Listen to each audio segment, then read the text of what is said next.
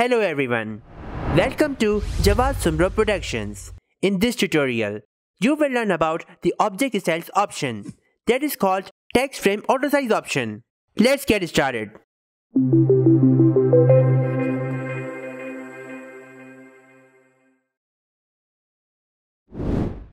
What is auto size option?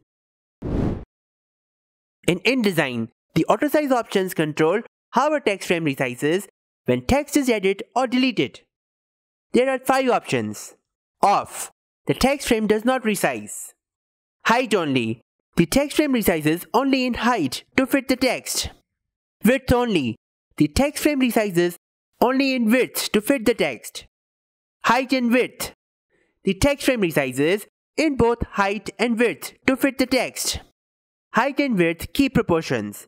The text frame resizes in both height and width to fit the text, but the proportions of the text frames are maintained. Why should we use auto size options?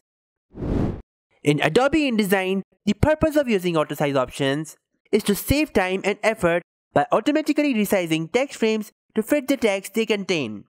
This can be especially helpful when you are working with long or complex documents, or when you're creating the layouts that require a lot of text. How to use auto size options? The auto size options can be used to control the appearance of text frames. To access the auto size options, select a text frame, then go to Object, then choose Text Frame Options. Shortcut key is Ctrl B. You will be able to see these 4 types of tabs in this window: General, Baseline Options, Auto Size, and Footnotes. Today, I'm only going to work on Auto Size. Click the Auto Size checkbox and select an option from the menu. By default, auto sizing is turned off. However, you can turn it on anytime. Click on this drop-down menu. You can see Off, Height only, Width only, Height and width with proportion. You can also use the anchor proxy to specify where the text frame resizes from. This anchor proxy is a small icon that appears in the center of the text frame. When the auto size option is enabled, make sure your preview is checked. If not, click here. Click on the anchor proxy and drag it to a different location to change the reference point for resizing. You can use the height only option to create a text frame that always has the same height, regardless of the amount of text it contains. This can be useful for creating a consistent look for a document, such as a newsletter or a brochure. Now, when I set this to height only, then I would be able to change the reference points on this proxy adjacent to each other, up and down. As I change the points, text frame will move accordingly with respect to height. You can use width only option to create a text frame that always has the same width, regardless of the amount of text it contains. This can be useful for creating a text box that will fit in a specific space, such as a sidebar or a caption. Now, when I set this to width only, then I would be able to change the reference points on this proxy, adjacent to each other, left and right. As I change the points, text frame will move accordingly with respect to width.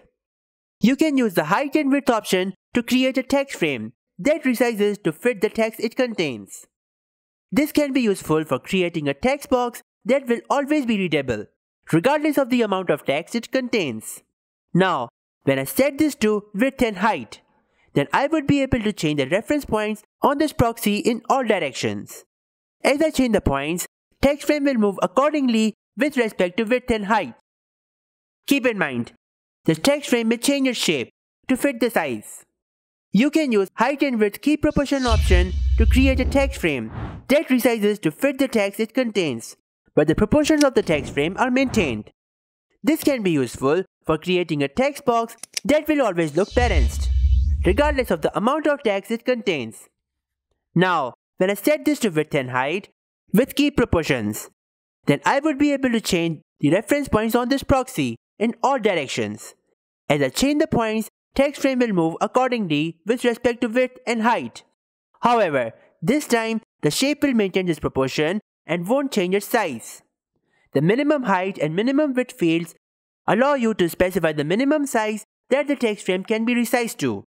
This can be useful to prevent the text frame from becoming too small and unreadable.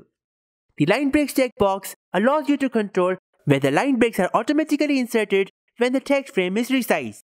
If this checkbox is unchecked, the text will be wrapped to fit the text frame, but lines break will not be inserted. I hope this tutorial helped you learn about this auto size object style option in Adobe InDesign. If you have any questions, feel free to leave them in the comment section below. I will reply you as soon as possible. You can email me at javasumro1988@gmail.com. Follow my Facebook page over here, Javasumro Productions. Follow my Instagram page over here, Javasumro Studios. If you want to see more tutorials like this, make sure you subscribe.